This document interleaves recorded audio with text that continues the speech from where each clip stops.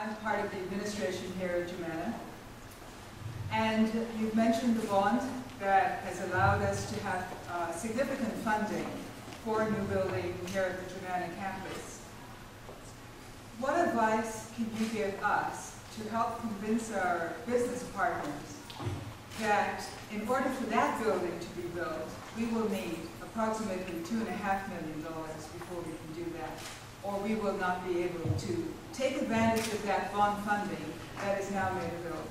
So part of our challenge with the business community is to make the case that, you know, in the past there was the expectation that most of education, at least public education, would be fully funded by public tax dollars. Increasingly, that's not the case.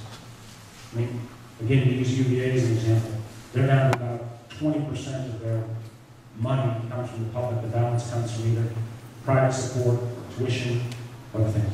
And you know, in the community college, where so much is really done, particularly in terms of economic development, doesn't have the kind of donor base that's going to immediately get it.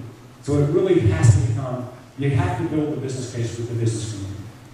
And one of the things that I would be happy to do, whether I get hired or not, is come back at some point and make that pitch to the business community if people will give me the briefs on the specific building about what we need to do. I mean, there is no, you know, one of the things about this region, and I know we've got French professors, so I'm going to try to say this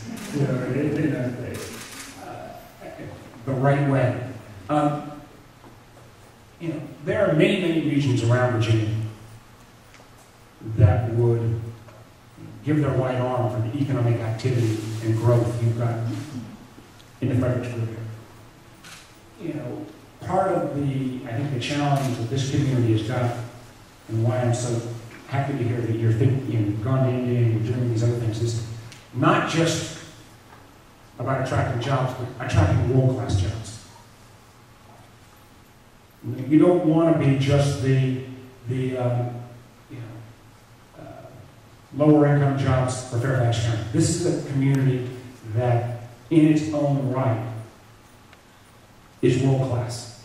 And you know, at the end of the day, to have that kind of world class standard, you're blessed with a great community college, you're blessed with University of Mary Washington. You know, you've got the intellectual training assets here.